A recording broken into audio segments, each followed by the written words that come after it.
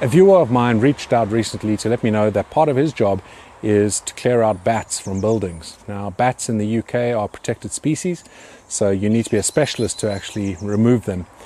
Now, when he had removed them, of course, what was left behind was a lot of bat guano or bat poo.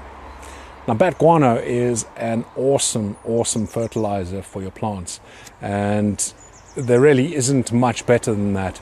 I love using vermicompost. If you watch my videos, you'll know that I harvest a lot of worm poo or vermicompost, and I use that extensively when I'm growing my chili plants. But I thought it'd be quite a cool idea to compare vermicompost to bat guano. So I got a little package here from my viewer, thank you so much, and I'm going to be running an experiment through the year. What we're going to do is I'm going to be using my same compost mix that I use, and I'll put it up on the screen now. And the only change I'll make is in one of my plants I'm going to be using bat guano, and the other one I'm going to be using my vermicompost. So let's have a look at the plants we're going to be using. The two plants we'll be using are these two peri-peri plants. They are very similar in height and size, so it should be a good comparison. I'll mark up the one with the vermicompost, and I'll mark up the other one obviously with the bat guano.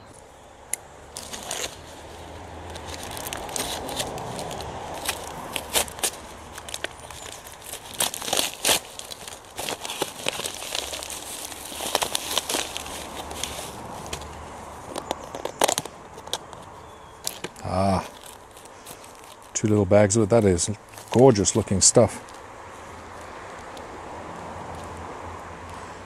So that is going to be perfect.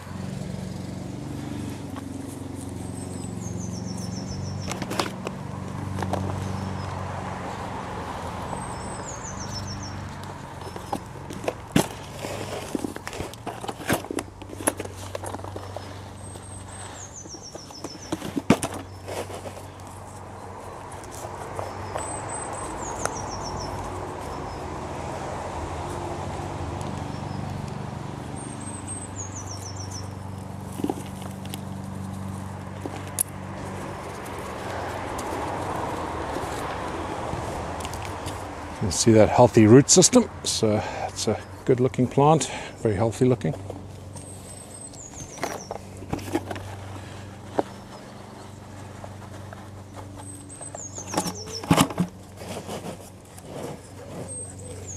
If you do work with bat guano, actually if you work with any sort of compost, just make sure you wash your hands straight afterwards.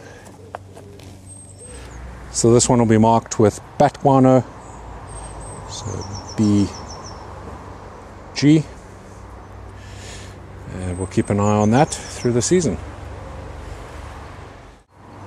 So if we look at the roots of this plant, this is the one that's going to have the vermicompost.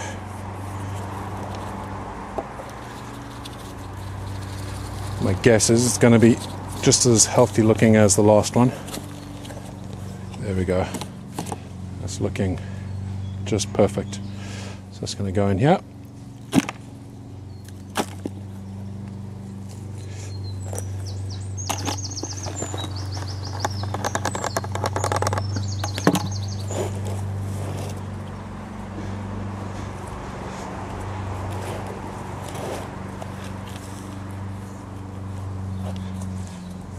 And we'll mark that up as well.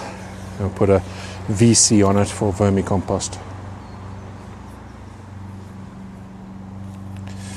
And that's it.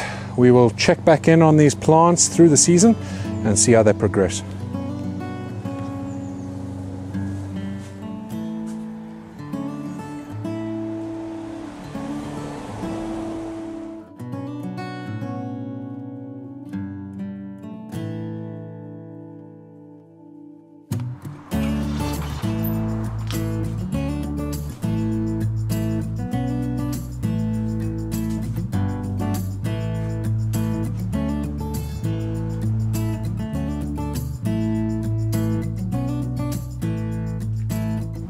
This has really surprised me. It's been a few months now, and we can see there is a definite difference between the two plants.